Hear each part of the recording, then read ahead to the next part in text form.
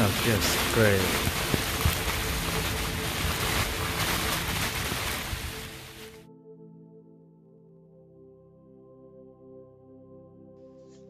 NGC 7129, a reflection nebula located about 3,300 light years away from Earth, is a young open cluster responsible for illuminating the surrounding nebula. The cluster contains more than 130 stars or more, less than 1 million years old.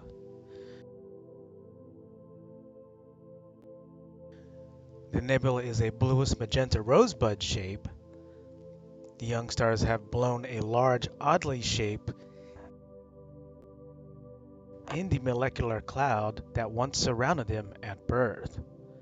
The bluish magenta color comes from the glowing dust grains on the surface of the bubble being heated by the intense light from the young stars within.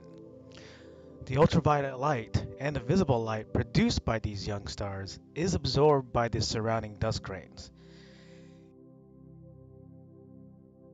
In much cooler dark molecular cloud, 3 very young stars near the center of the nebula are sending out jets of supersonic gas into the cloud. Well, not supersonic, but we're talking about super speeds.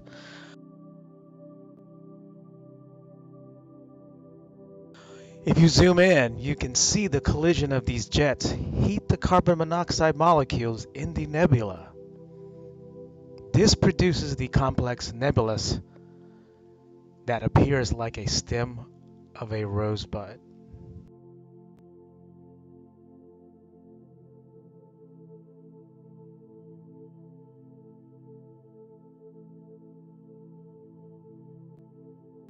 In comparison to Messier 45, the Pleiades, also known as the Seven Sisters, is an open star cluster middle-aged with hot B-type stars in the northwest of the constellation Taurus.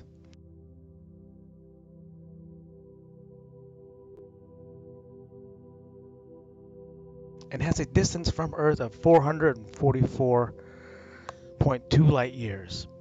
The cluster is dominated by hot blue and luminous stars that have formed within 100 million years.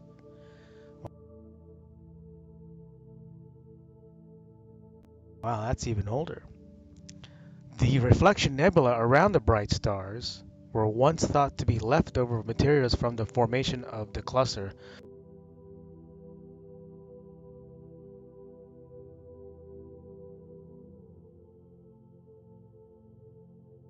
But are now considered likely to be unrelated to dust cloud in the interstellar medium through which these stars are currently passing through.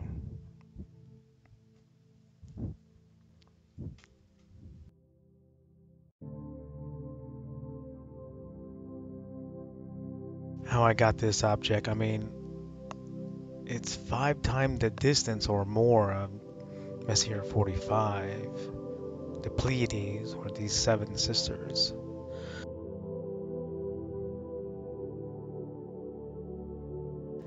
So I'm going to continue to grab more images in narrowband using a hydrogen alpha filter.